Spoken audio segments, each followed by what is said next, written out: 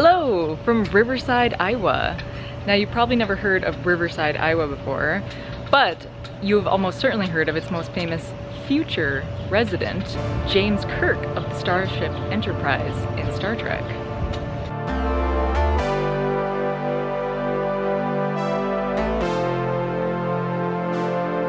Apparently in Gene Roddenberry's book in the 60s, he said that Kirk was born in a small town in Iowa.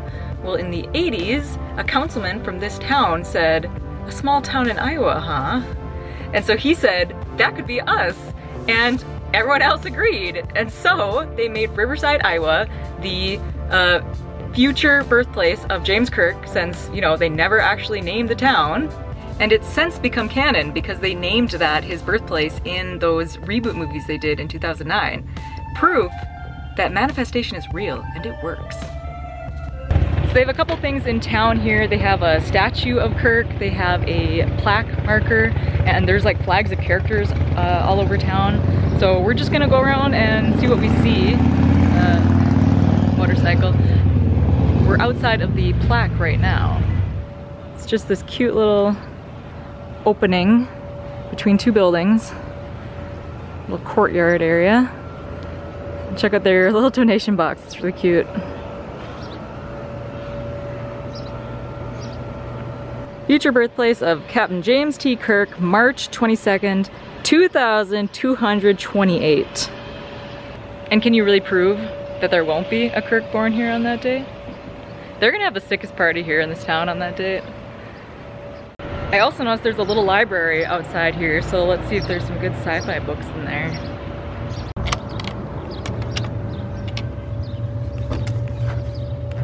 I was expecting a lot of sci-fi stuff. Okay, now we're talking. Hello!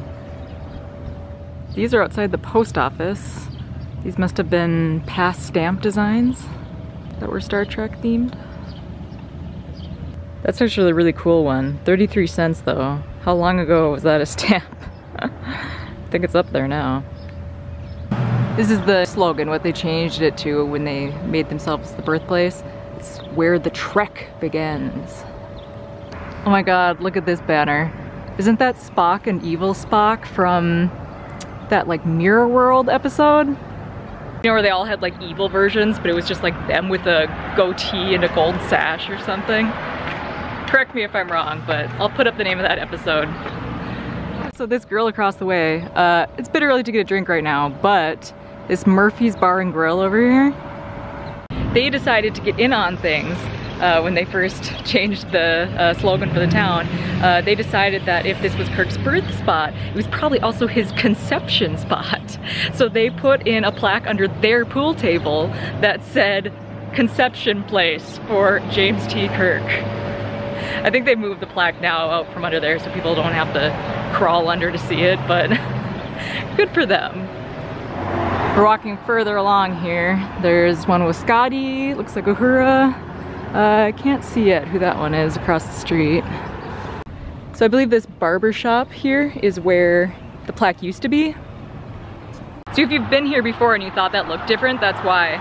I think that councilman used to own that barber shop and that's why he just put it behind his place. But maybe they thought that was a little too, I don't know, it doesn't look like you can easily get back there that well, so maybe that's why they moved it over there.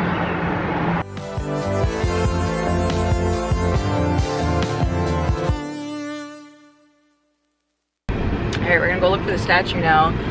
This is a really nice town. When we were walking through and driving through earlier, I didn't realize at first that we were here. It's like, huh, this is a nice town. And then I looked at the GPS and it was like, you are 1 minute away. So yeah, there's lots of like historic looking houses that people have just like beautifully kept up. And yeah, I mean, they're doing a little construction on some of the roads, but other than that, it's like really nice. All right, we found the statue. It's over here at the public park. And I feel like this might have been moved too, because I remember seeing pictures of it somewhere else, like in front of a mural. So technically this is not William Shatner. This is a likeness, legally distinct, of William Shatner. My sister and I were just sitting in the air conditioning for a minute and we were talking about William Shatner, and my sister said he's like 90 something and I couldn't believe it, but yeah, we looked it up and he's 91 right now. Still doesn't seem like it could be that old, but this statue is, I don't know if this is true to height because it's kind of short, honestly. Here's me next to it. And he's on a 2-inch pedestal too. Check it out, on the flooring or whatever that is of the playground, they have the Starfleet insignia. And then right across the street is the museum. That's where we're gonna head next. Check it out, they have the USS Riverside, legally distinct, in front. And we missed it by about a month here, but they do something called Trekfest every last Saturday in June. That would be fun. Love to see what they have going on for that, especially over at Murphy's Bar.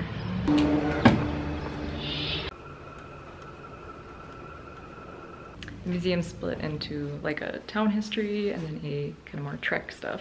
So we're checking out the town history side first. This is someone's old photo album. Check out the fashions. It's awesome.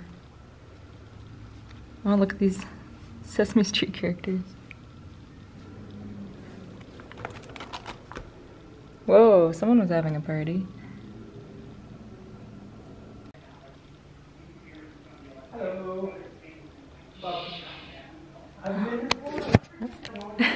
Someone else just came in the museum and I didn't hear it when we came in, but they have like a sound effect that when the door opens and closes, it makes that shh noise, you know, that the Enterprise makes when someone comes in the door, that futuristic door opening noise.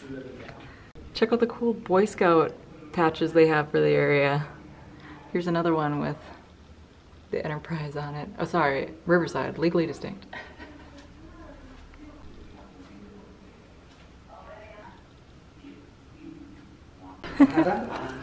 Tribbles. The tribbles are for sale if you want some. Yeah. They're only $50 for a pair. And they love everyone. Look at I love Yeah, for the reference. Yeah, the reference. Is this the warning? Oh, initiate. What is... Hello, this is Admiral Hikaru Sulu, Commander-in-Chief of Starfleet Cool. Command, welcoming you to Memory Alpha. I am proud to present this history of the Federation, commissioned by the Council of the United Federation of Planets on the 150th anniversary Do they know how to make of its Star Trek merch or what? The documents presented in this history, many presented to the public for the first time.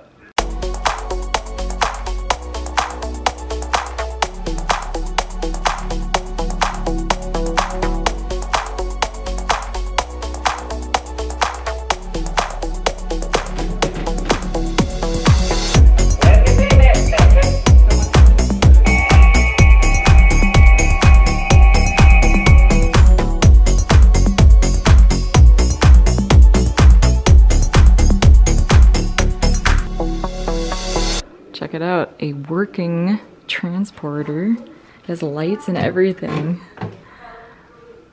Cool, huh? And there's all these buttons here that do different things. There's transport, space, talks about space, the warp, red alert, hello, and Klingons. What does this one do?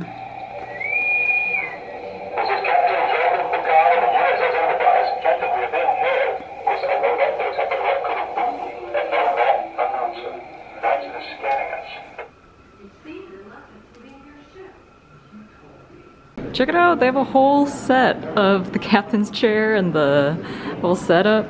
And look, it was made by the local high school wood shop. What a fun project that would have been. This is Data's actual desk from Next Generation. Cool. They have a signed photo even of him. It says, "To the Riverside Museum, thanks for taking care of my desk."